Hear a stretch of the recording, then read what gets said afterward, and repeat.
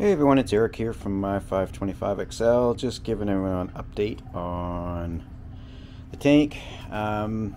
Nothing earth-shattering, just updating again on For Reef, which I am still using, doing the DIY solution, which seems to be working well for me, which was the 4 or 5 parts that I had to combine. I did purchase the one mix, so just the powder, but I'm hanging on to that until I've actually used up all the other stuff. But so far so good. My parameters are very steady. My alkalinity dropped a bit because the pH increased, I think. I'll just post a quick picture of what they look like here from my Neptune unit. Everything else seems to be good. The corals seem to be happy. The torch is coming along nicely. Duncan's still flourishing. Green hairy tip mushroom split off in a couple of parts. GSP is doing well. It's not spreading anywhere because I don't really want it to, which is good. The what do you call it? The leather corals are doing fine. I keep saying I got to trim back that finger leather coral, which I need to do now. It's out of hand again, but it's just hard to get there sometimes. Green leather coral is doing well. Florida Recordia, the lights just came on about an hour ago, so he's looking a little shriveled up, but acros aren't doing a heck of a lot. Seeing some growth on the one in the back. The Eagle Eye Zoa is doing well.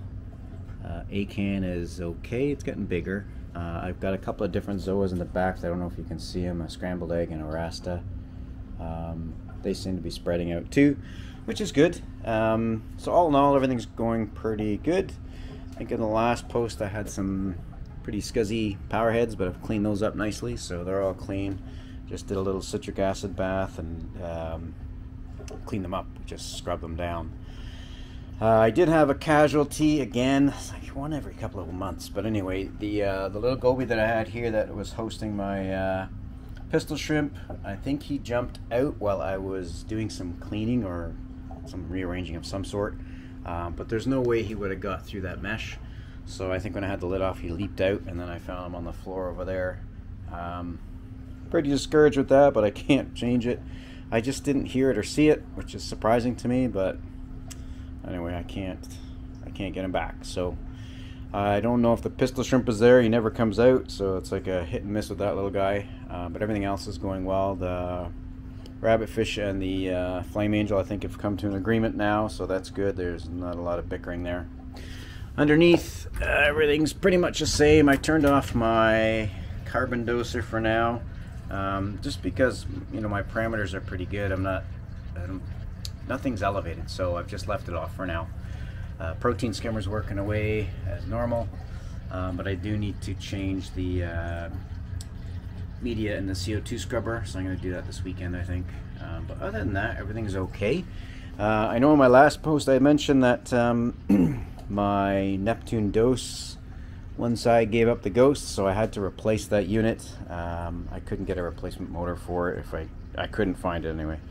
So I've done that, so I'm back to 2-gallon water changes a day, daily. And that's about it. I think everything else is pretty stable. My parameters aren't running away anywhere. Fish seem happy. Corals seem happy, so I'm happy. No plans to do any more livestock additions at any time, so I'm just going to leave it as is, and we'll just keep maintaining. I think I mentioned I'm still doing the For Reef, so I'm going to keep doing that. I'm pretty much sold on that product. I just find it works for me, so I'm not going to make any other changes there. So sorry, I just keep adjusting my lighting here so I can keep a better picture. Anyway, if you got any questions, comments, please leave them down below. Love to hear from you guys. Hope everyone out there is staying safe. And yeah, until we chat again, happy reefing.